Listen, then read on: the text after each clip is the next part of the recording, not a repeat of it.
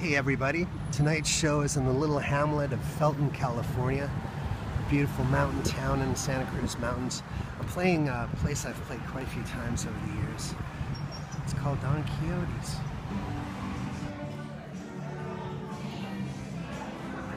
Got some friends in the house, haven't seen in ages, that's always nice. I like this place, I've been traveling here for years. It's pretty awesome. It's also got this beautiful piano. It's an old piano, it was probably built in the 1800s. Maybe in the early 1900s. This is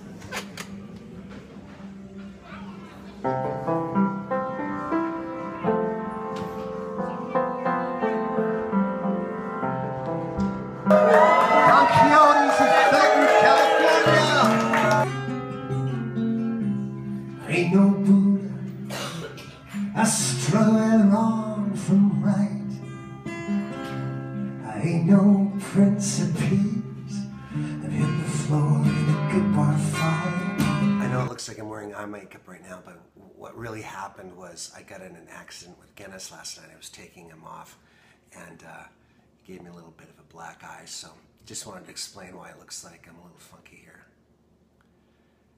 Just part of the risk of being on the road. You never know when your guitar wants to fight back.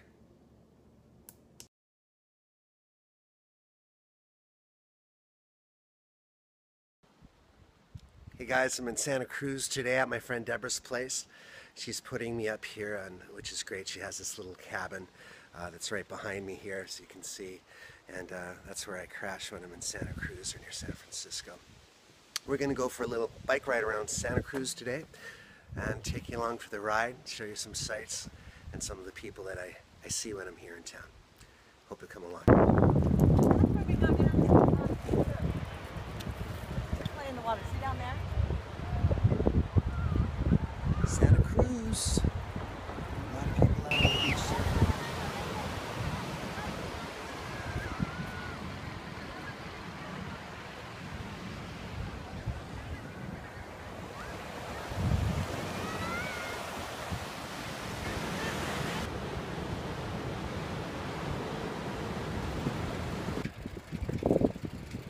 Santa Cruz. Win-win. First stop, Thomas Musical Instrument. It's pretty awesome in here. Check this out.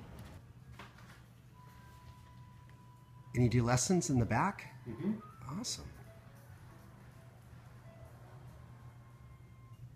That's really cool.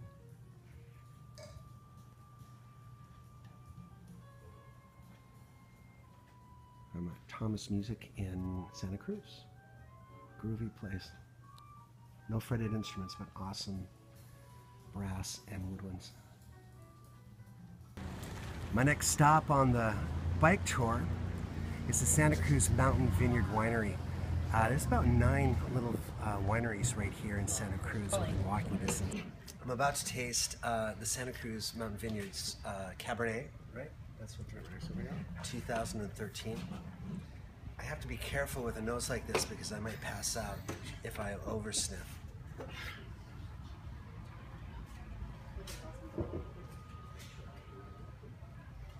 It's great.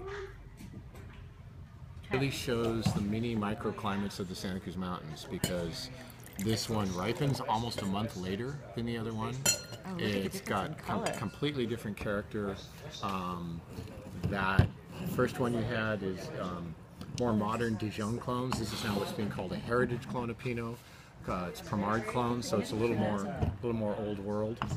My nose is too big to fit in this glass. No, you can. You need like. Well, just don't stick it all the way in there. Smell the wine before you taste it. And actually, a lot of the aroma action is, sort of on top. If you smell as you go down through the glass, you get different things at different layers.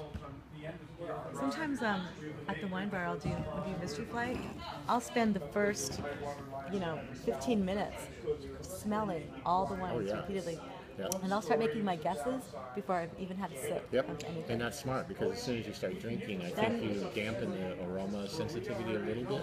Deb's on the wine tasting witness protection program. That's why you can't see details of her face because she's in silhouette. Nobody gets to know what I really look like. But she's the owner and operator of Vino Locale, which is a great wine bar in Palo Alto, California. And great place for wine and good food.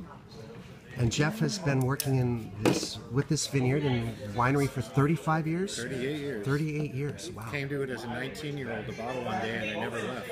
That's Seems amazing. to be what I'm doing if I grow up. How important his palate is to the overall production of the wine. Like how many times he actually has to taste the process along the chain of links in the process of going from a grape to the final bottling process. Like how many times are you actually... We start in the vineyard.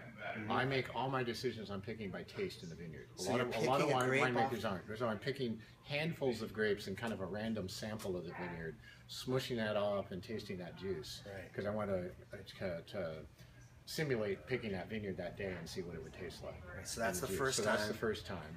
And then when the stuff comes in, we've crushed it, we put it in the fermenter. Up here up in the fermenter. We usually then clean up and go away and go home for the night, but the next morning after it's soaked on the skins overnight, we'll sample the juice, we'll taste the juice, we'll see what the acid balance is like. I'm leaving Santa Cruz and Felton, California now, heading over to San Francisco for shows tonight at the Felton Salvage in Berkeley, and gonna see if I can't get some ice for my eye. And thanks for coming with me for this ride.